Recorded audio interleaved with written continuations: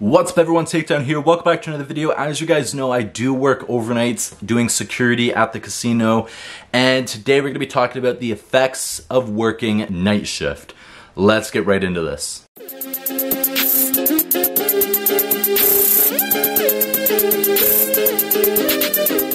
So the first thing that for you, if you are going to be working nights, is your sleep schedule is going to be completely messed up. Now, some people that I work with, their sleep schedule is after they're done work, they'll go home and sleep a full 8 hours, and then they'll stay up for a couple hours and then go straight to work. Other people that I work with, they will go home, stay up a couple hours, then sleep a full 8 hours before waking up to go to work. I do it a little bit differently, but that's just because whenever I started working there, I was over an hour away, so I needed that extra time because it was an hour drive in and an hour drive home. So how my sleep schedule is after work, I'll sleep about 4 hours.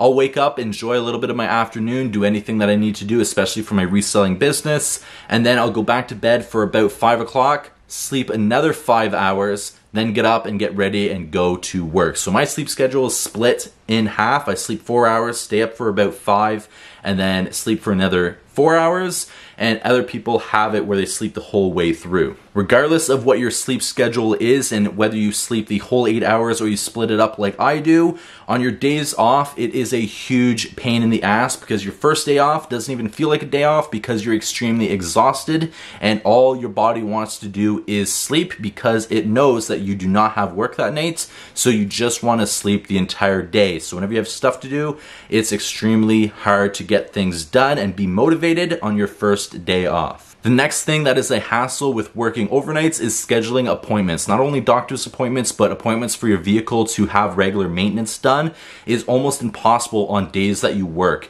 Now for me, because I do split up my sleep, it is a little bit easier because I do have the afternoon where I can go to appointments and stuff like that. But for most people, it is really hard to do it on days that you work, which means that you have to go and make appointments on your off days, which is kind of a waste of your off days in my opinion. The next part that absolutely sucks is your eating schedule. Instead of having your breakfast, lunch, and dinner, you're likely going to have your supper, lunch at work, and then something small after work that is kind of like a breakfast, but not really, because usually whenever I'm done work and in the morning, I don't want any breakfast food. I don't want any eggs or stuff like that, because at that time, that is more like my small supper. So usually I'll come home, I'll make something, or I'll have leftovers in the fridge, but your eating schedule is completely messed up when you're working overnights. The next thing is the main thing that I absolutely hate whenever it comes to working overnights, and that is how they do the holiday pay. Now, normally at a job, if you're going to be working on the holiday and your place is open and you don't get the day off,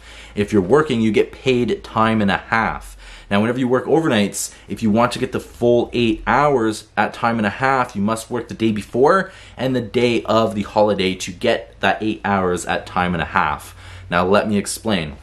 So if you work the day before the holiday, whenever your shift starts, you're going to be paid your regular pay, but once the clock strikes midnight, from midnight to the end of your shift, that's what you get paid time and a half. Then when you go to work the next day, the day of the holiday, you get paid time and a half up until midnight, which to me sucks. If I start on a holiday, if I start at 10:30 at night, from 10:30 to the end of my shift, I should be paid time and a half for that entire thing because my shift did start on the holiday. But that's just not how, at least my place, does it, which I absolutely hate. The next thing that is very difficult to do is finding time and spending time with your friends and family. On days that you work, it's nearly impossible because you do need time to sleep, not only after your shift, but if you're going into work that night, you do need time to sleep to be able to go to work that night. So on days that you work, it's almost impossible. On your days off, for myself, I prefer having 2 days off back to back, preferably 3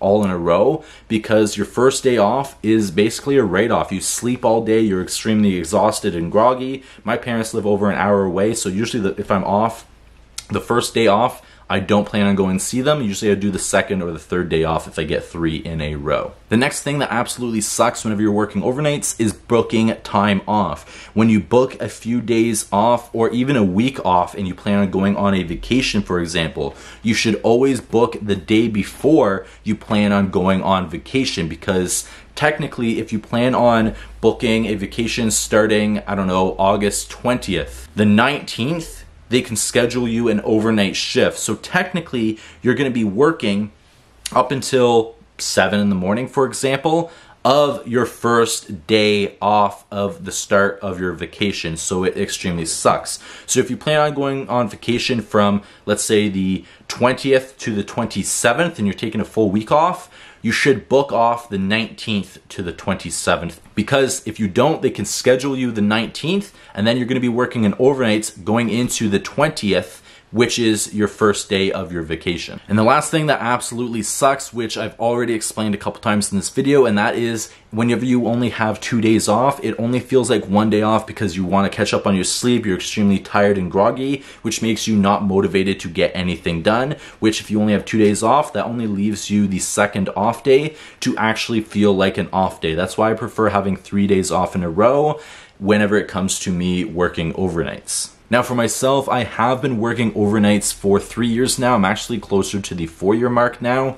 And after a while, working overnights does start to affect you. It starts to affect your lifestyle, your relationship with your partner. It starts to affect you physically. And right now I'm just really drained, and it's really, really hard for me to continue going and working my overnight shifts. So I think in the future I'm going to be starting to look for a new job, based on the fact that my body does not want me to do overnights anymore. It's extremely tough on the body. It's extremely tough on your health.